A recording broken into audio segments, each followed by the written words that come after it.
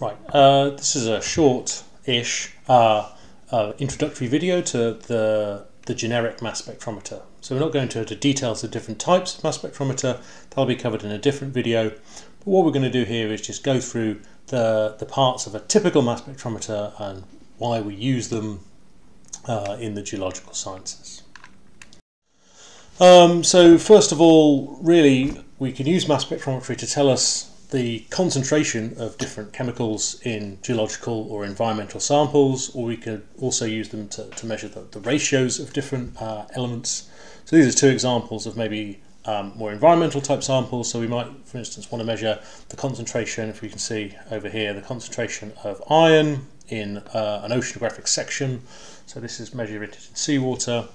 Okay, so we might want to measure the concentration of something, or in this other example here, this is measuring the concentration of uranium here to calcium in this type of sample here, which is a benthic foraminifera, and we can use the element ratios here of uranium calcium as a proxy for the carbonate ion saturation state. Okay, so it tells us something about the environment. Okay, but the key thing here is that mass spectrometry can measure the amount or the ratios of different elements in a sample. And there are many other machines that could do this. So we might want to use an optical machine like an optical emission spectrometer or an atomic absorption spectrometer. They could do the same thing, but mass spectrometry has the advantage of having lower detection limits. Okay, so this just means that we can measure lower concentration samples. So this is just a quick illustration of what we mean by detection limits. So we might have some background noise in our instrument, okay, or this might be the variability in the blank concentration, so the concentration of a sample, which is essentially a dummy sample that doesn't have anything in it. And if we make a measurement, okay, if a measurement is, well, we could describe maybe that, first of all, that variability in the background is maybe this black curve here, so it's mostly around some middle value, but there is some variability. Okay, now if any signal is greater than 3 times the standard deviation, so 1, 2, 3 times the great difference of the standard deviation of the variability in the background, we can say that that is detectable. Okay, so we can detect if something that is there or not. Okay, but it's very hard to say how much of it is actually there. Okay, the next level of quantification is basically the limit of quantification. So 10 standard deviations of the background. So this is kind of one standard deviation out here. So 10 lots of that would be over here. Okay, and if something is a signal that's that big, okay, we can really measure how much of it is there, not just detect it. Okay, so one of the advantages of mass spectrometry is it typically has lower detection limits, so we can measure lower concentration samples, we can measure smaller samples. Okay, the other advantage of mass spectrometry over other chemical analysis techniques is that we can also measure the isotope ratios of elements. Okay, so we can measure the concentration of, say, magnesium. We could also measure the isotope ratios of magnesium in a sample. Okay, so so this is important because isotope ratios can tell us about processes or conditions in the past. So we can use them as environmental proxies. Okay, so this is an example. We can measure the oxygen isotopes in sediment cores or in ice cores, and that's can be done with mass spectrometry. We can measure radiogenic isotopes, so things like uranium thorium or uranium lead, and that can tell us the age of geological samples. Also, we can use this technique called isotope fingerprinting, so we can use the isotope ratios of different geological samples or archaeological samples to tell us where in the environment those have come from. So the use of mass spectrometry, it opens up a huge range of kind of the geological sciences to these analytical kind of techniques. For all these areas of science are made possible by mass spectrometry. Okay, so we're gonna, for the rest of this kind of video, discuss the parts of a mass spectrometer, what they are and how they kind of work. Okay, so the typical kind of parts of a mass spectrometer is there's usually some kind of sample processing step, and that can be either in the machine or that can be done outside, so it might be dissolving the sample or preparing the sample to go into the machine. And then the key parts are these three in the middle. Okay, so these are the bits that a mass spectrometer must have. It must have something that converts our sample into an ionized form, so individual ions. Those ions are accelerated by some electric field usually, and then they can be discriminated by their mass. Okay, and it's this part here which makes it a mass spectrometer, and then we need something that can detect those ions which we've discriminated from each other based on their mass. So this part in the middle here, this is kind of the true mass spectrometer part of it.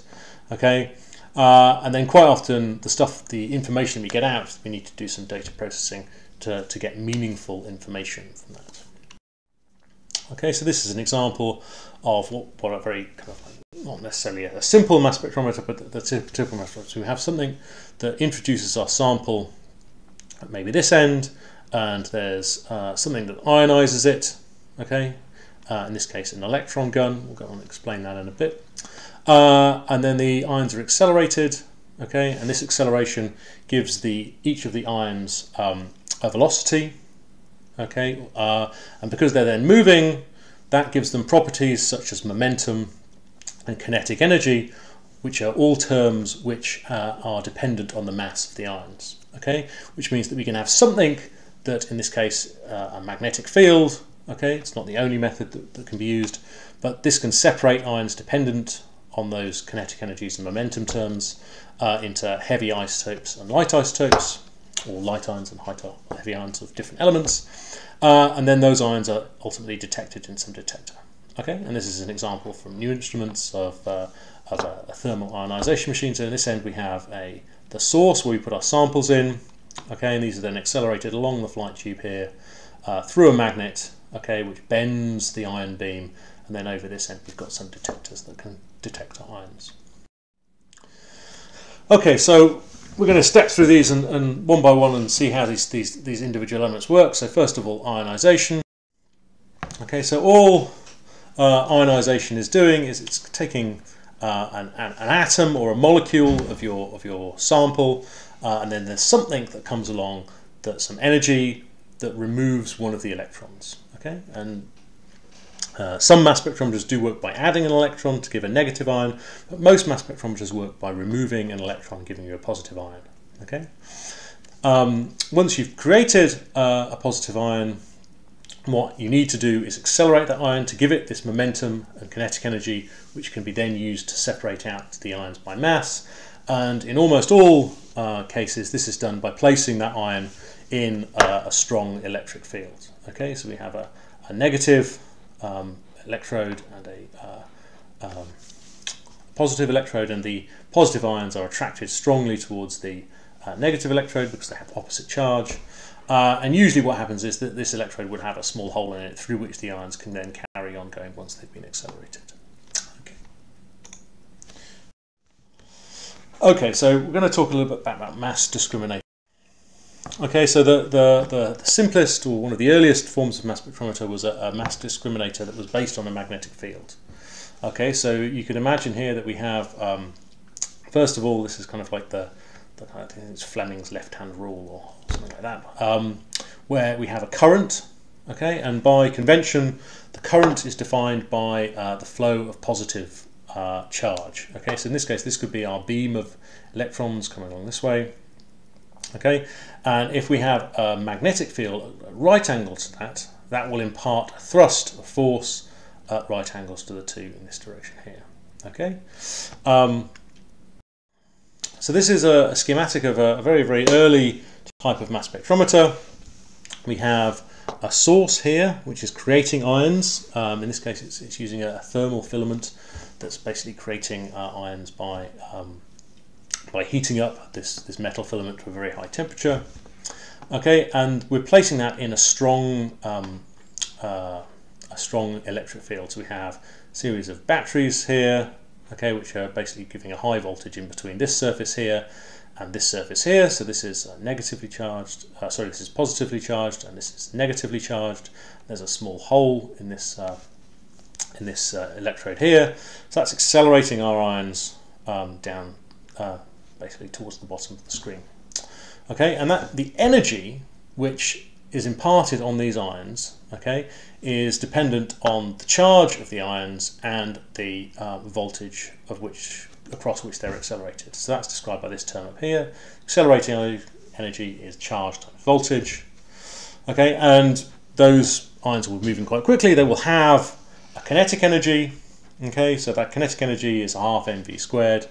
Okay, so we can then say that assume that all of that acceleration energy has been converted into kinetic energy. So this gives us this equation at the bottom, so that relates the charge and the accelerating voltage to the velocity and the mass. Okay, so that's quite straightforward. Okay, and we can see this kind of happening here. So this is actually a beam of electrons. Okay, so it's kind of working in the kind of the opposite way to positive ions. What we can see here is that we've got some electrons being produced here, accelerated, okay, through in this case a positive electrode, but in the mass spectrometer it would be a negative electrode, and then they're coming out at this side here. Now what's happening is that this, you can see the electrons kind of here ionizing the gas in this chamber. But what's happening here is this whole chamber is being subject to a magnetic field. So you can see that the ions are being deflected at right angles to their direction of travel and at right angles to the magnetic field, which is kind of going across the screen in this kind of way. Okay, so we can kind of look at that in a kind of a more mathematical way, where our charged particles are following a kind of a circular path. Okay, and they're starting off with some velocity v1. Okay, that's what they've been accelerated to, and then they're just being deflected at right angles to that. So at some time later on, sometime delta t, they'll be having a different velocity, which will have essentially the same speed, but it'll be in a different direction. Okay, and that's due to this deflection here. Okay, this change in velocity is due to the force on the magnetic field. Okay, so we can actually see if we can start to think about working out these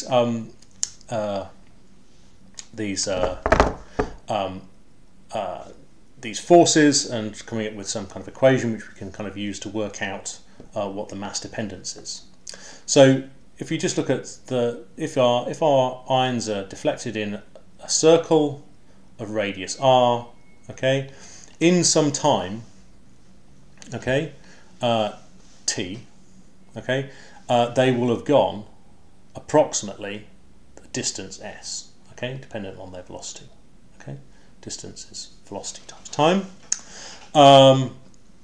and essentially by similar triangles, if you think about this ratio of this radius to the amount of deflection here, or the distance travelled in time delta t, over r, that's the same triangle as this guy over here. Okay, so our delta v over v1 or v2 is equal to s over r. Okay, and we can rearrange that, and that's kind of done over here. So our change of velocity with time, which is kind of dv over dt, is an acceleration. Okay, so that is basically the acceleration which is causing this to change direction over time. So this is basically acceleration from the edge of the circle to the middle. So this is essentially centripetal acceleration, and we can work that out over here. Okay, and rearrange these equations up here and show that the velocity squared over r is equal to the centripetal acceleration, the centripetal force, okay, acting on any one of these ions will be force times equals mass times acceleration. So that gives us this equation here that the force acting on our particle, okay, is equal to mass times velocity squared divided by the radius. Okay, and we can also say that all of that force is due to this magnetic field, okay, over here, and that magnetic field force is dependent on the charge times the velocity, which is essentially the current, times the magnetic field strength. So we can say that these two are equivalent. Okay, we combine these two equations to give us one equation here that links the charge and the magnetic field, okay, to the mass of the ion and its velocity and the amount that it's bent, so the radius. So when this r is very, very small, okay, that means we're bending our ions a lot. Okay. Okay, so that gives us a couple of equations here. So we know the energy of the ions, okay, charge times the acceleration voltage, okay, is equal to the kinetic energy.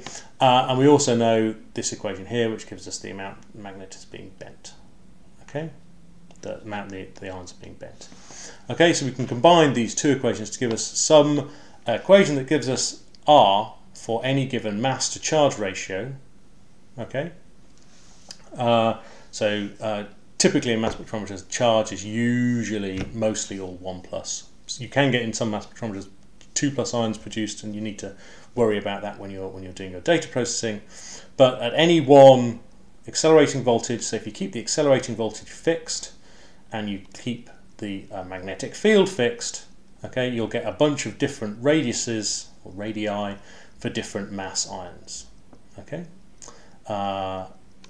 So light ions will be bent more and heavy ions will be bent less. Okay. So we can use that to our advantage. So this is a kind of schematic of this is a source, okay, and this is maybe a beam of ions that's spreading out from that source. Now, one of the neat things about mass spectrometry design is we've discovered that if you make your magnets kind of trapezoid shaped like this, that if your ion beams spread out, as we saw in that kind of image earlier where that electron beam was spreading out, if you have a magnet that's kind of this shaped, you tend to focus your ion beams back down towards some focal plane over here, okay, without them spreading out even more. Okay, so for any, if we have say one detector over here, okay, we can vary our accelerating voltage, okay, and the mass collected over here will be inversely proportional to the acceleration voltage. So high accelerating voltages will get big masses over here. Or we can vary the magnetic field and the acceleration voltage, or we can just vary the magnetic field, okay, to steer ions of different masses into the collector over here. Okay, so the advantage of this configuration of using a magnet to separate out your ions is that you can measure the whole mass range. Okay, you can scan your magnet power or your accelerating voltage, so you can get almost any of the elements into your collector over here. One of the problems with this is that the power that you need in your magnet or your accelerating voltage does tend to change over time as the magnet temperature maybe changes. It changes its magnetic properties. So the position of your masses relative to the magnetic field you apply or the accelerating voltage does tend to change through time. So you need to either calibrate for that or account for that in some other way.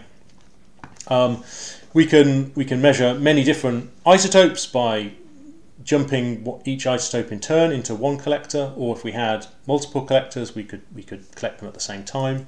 That multiple collection is somewhat limited in terms of the number of collectors you can put on a mass spectrometer, so it's never, you can't measure all 92 elements in one go usually. One of the quite neat things about a magnetic sector such as this is that you can actually resolve very, very small differences in mass. Okay, so there are some molecules that might appear to have the same mass. So for instance, nitrous oxide might appear to have the same mass 31 as phosphorus, but they're not exactly the same. And a magnetic sector field can sometimes resolve those very small differences.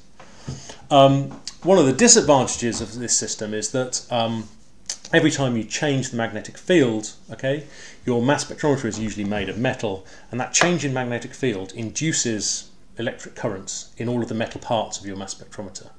Okay, those electric currents tend to produce magnetic fields, in fact do produce magnetic fields, which oppose any change in the initial magnetic field. So this means that it takes quite a long time, and when I say a long time, maybe up to a second, for the position of these ions to settle down. Okay, so it does take quite a long time to switch between different kind of collections with this type of mass spectrometer, which can be a disadvantage. Okay, so this is just looking at a different type of mass discriminator. So rather than using a magnet, we can use electric fields. Okay, so you don't have to look at all of this, these details here, but the key thing is that if you have a beam of ions going between two electric plates, they can be deflected by that electric field. Okay, in the same way that you initially accelerated them with an electric field.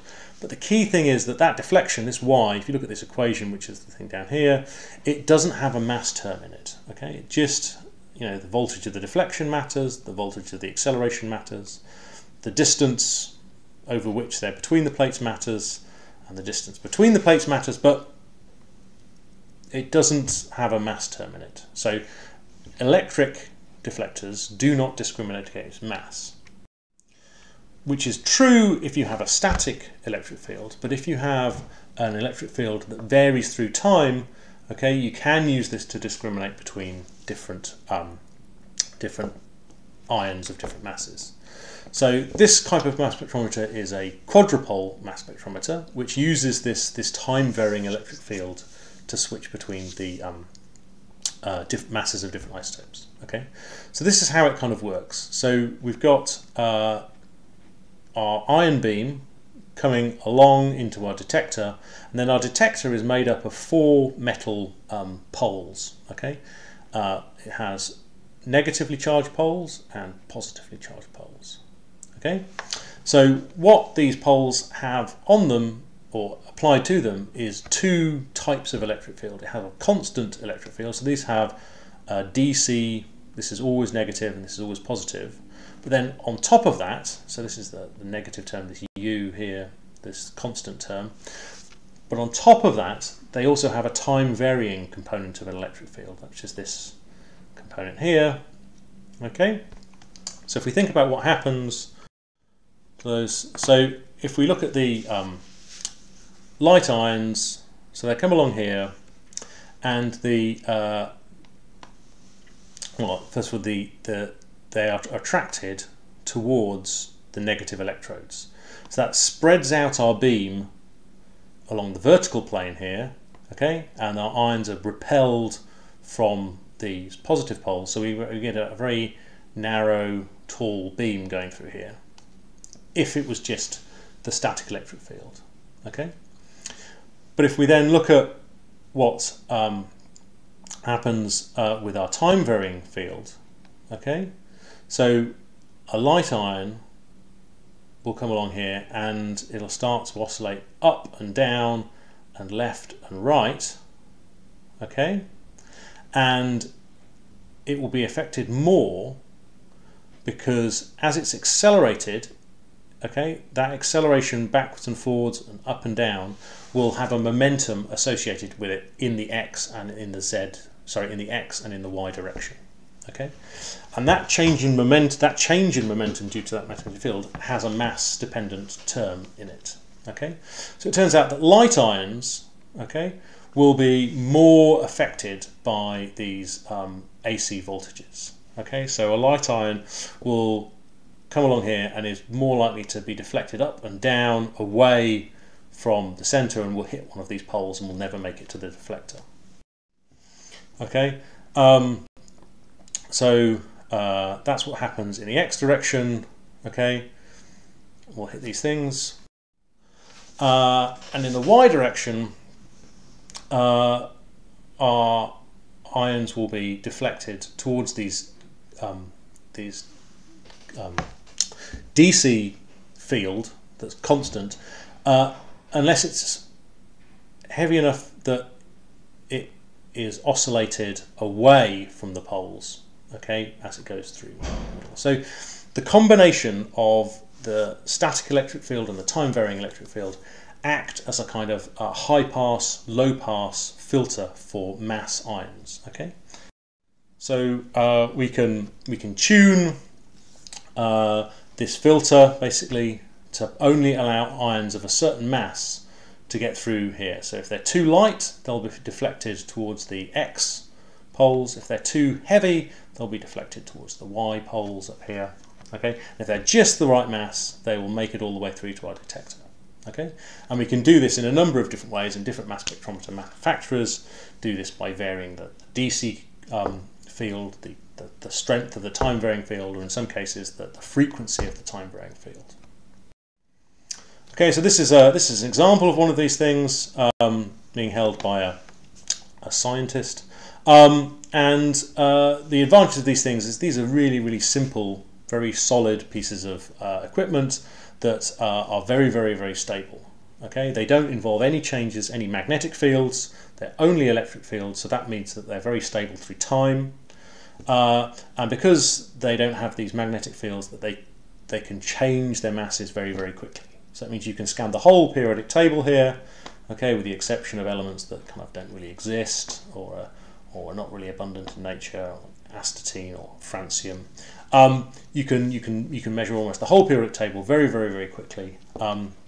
It's relatively low mass resolution, so it's very difficult to tell the difference between some of these interferences that are the same apparent mass. It's a relatively cheap form of mass spectrometry. It's quite small size.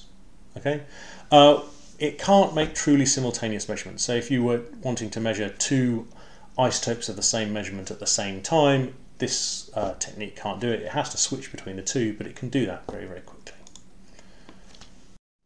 And just as a little aside, a quadrupole mass spectrometer is so kind of stable and reliable. This is the kind of instrument that they put on the Curiosity Mars rover. So this is Curiosity over here, and inside Curiosity there's this kind of analytical chemistry kind of module, of which this is the whole module here.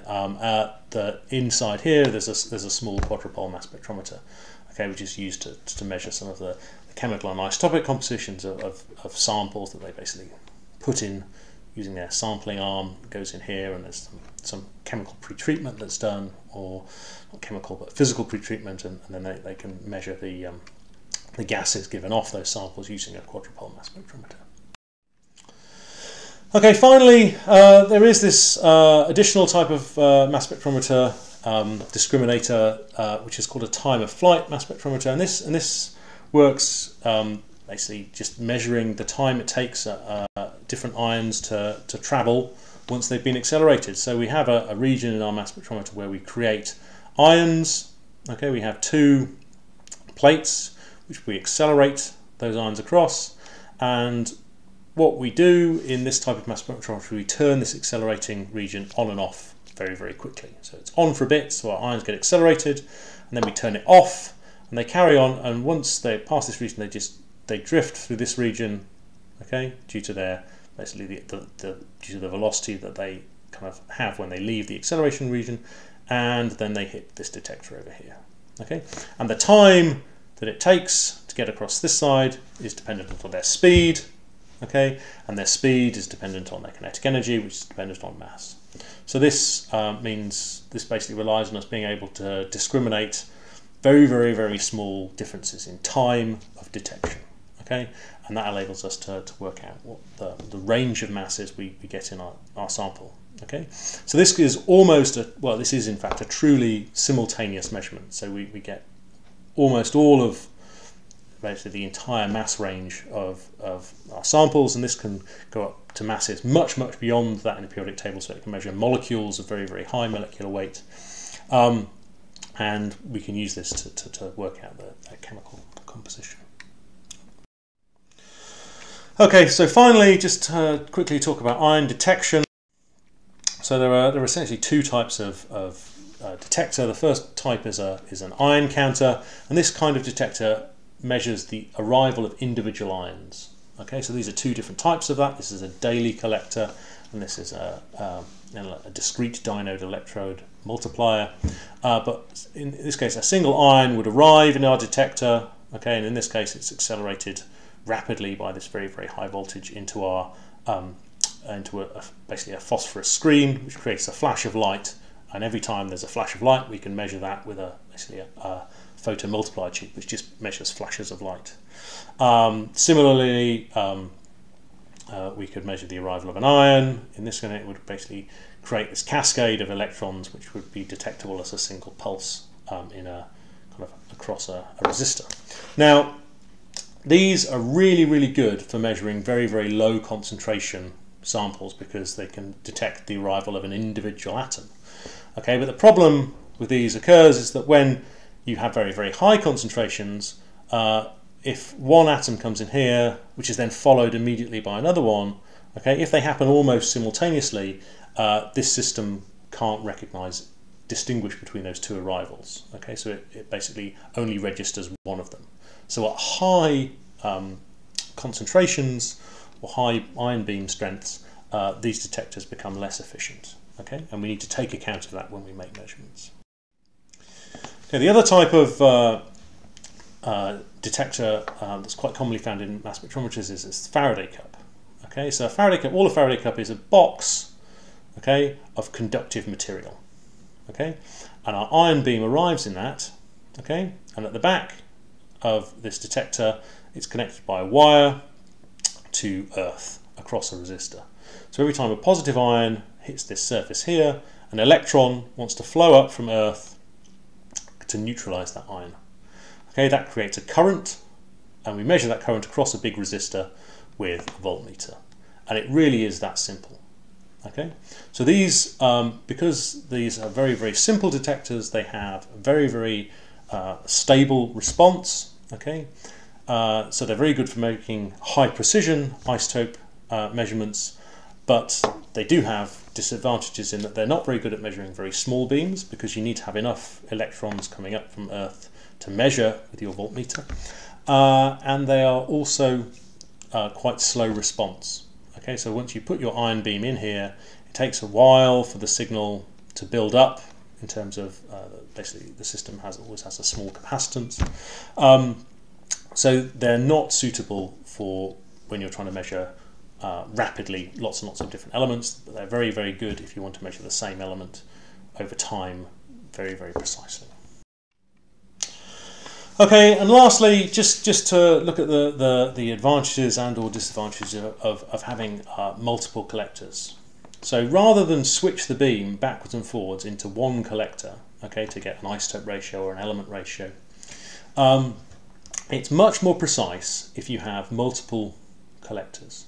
Okay, so if you imagine we had two isotope beams from different, say a red one and a blue one, so I should have probably color coded this, so imagine this is the blue one, this is the red one, and the intensity of the efficiency of this source is a little bit noisy, so it goes up and down over time. Okay, now you can see that the variability in the other isotope beam closely follows that at the top here. Okay, that's because they're basically being introduced by the same source. So if we were switching between detectors, okay, we might start measuring up here, okay, and then we switch to the next detector. Time we might measure here, okay, and then we might switch back up here where it's higher than average, and then switch back down here where it's lower than average. So we might not get, okay, a very reproducible set of isotope ratios. But if we were able to actually measure simultaneously, okay, if we measured here and here in two different detectors, it would be lower than average and lower than average, then higher than average and higher than average, then lower than average, then lower than average, higher than average, then higher average. And if we then ratioed those measurements individually to each other, okay, we'd get a much more precise ratio of ion beams than we would if we had a single collector. Okay, so that's this short video on the parts of a mass spectrometer. So really, mass spectrometers are something that ionizes your sample, something that discriminates the different ions, and then something that detects them. Okay, and there are different things that do this, and we talked mostly about the different mass discriminators, so a magnetic and a quadrupole mass spectrometer, and the different types of ion detection.